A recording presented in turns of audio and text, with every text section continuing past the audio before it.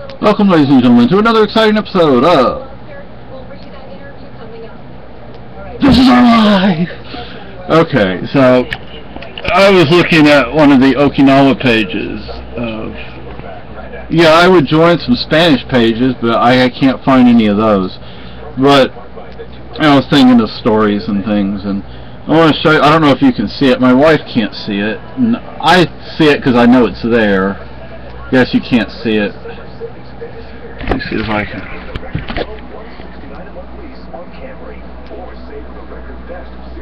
Oh, I guess you can't see it anymore. Anyway, I call it my Longhorn Scar. Why do I call it my Longhorn Scar? Because it has the shape of the head of a longhorn steer and the long horns. Like, it has the head of a, cow, and then it has the long horns. Well, how did I get that scar? I'll tell you. This is before we lived on Machinado. We lived off base. We usually lived off base. No matter where we lived like the locals. We were local. We were never military. Thanks to my dad. We always got to, we spoke the languages, we ate the foods, we lived amongst, the people wherever we were living. And Okinawa was no exception to that. So, we lived off base. Our first two houses were off base, our last two were on base. We had to move on base because my father was told he had to move on base for security reasons. Okay, so, anyway, we lived, if you look at pictures from the Officers Club on Machinado, what was it, Fort Buckner's Open Officers Mess, I believe.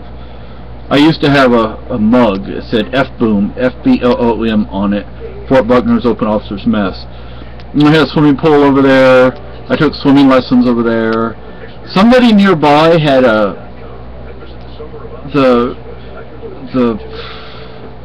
what do you call it, the part of a balloon that you stand in when it's flying, basket, thank you. A basket, my wife said basket if you didn't hear her. But they were over in that area. Anyway, if you at FBOOM, at the Officers Club, and you look, I believe, due north, there was this big ditch. This probably used to be a river or a creek or something, but it had concreted. There was a walkway over it, and we weren't supposed to go in that neighborhood right there. But on top of the hill over there, that's where we lived. And there were these kids, these two kids, I guess they were brothers.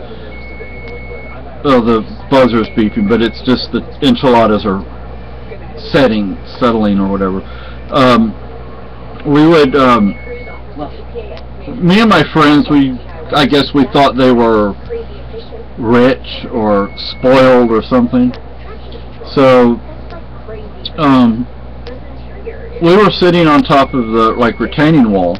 The road went down from where our neighborhood, it went down, and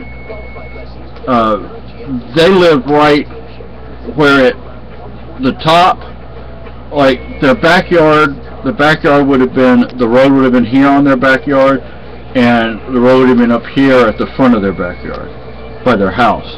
And we were, I don't know if we were throwing things, I think we were throwing bamboo at them, and they started throwing the bamboo back at us.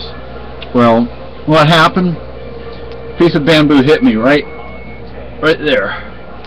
And, oh boy, did it bleed. And I have a scar there that you can barely see, if you can even see it at all, that I got from that. And we went to everybody's house, all my, the house of all my friends, and my parents' house.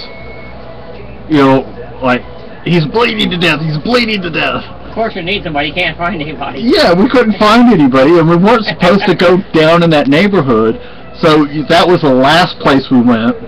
We go down there. We were allowed to go to his house. He didn't live way down there, but he lived down there. And his mother put monkey blood, we used to call it monkey blood, on there. And boy, does that stuff burn. Also, that stuff hurts. you know, also I believe he had Flintstone vitamins on top of the refrigerator. I climbed up there and got them, and I ate like the whole bottle. So I got sick. You about to glow in the dark, huh? Yeah, I got sick. So anyway, that's just another story from Okinawa. Thank you. Goodbye.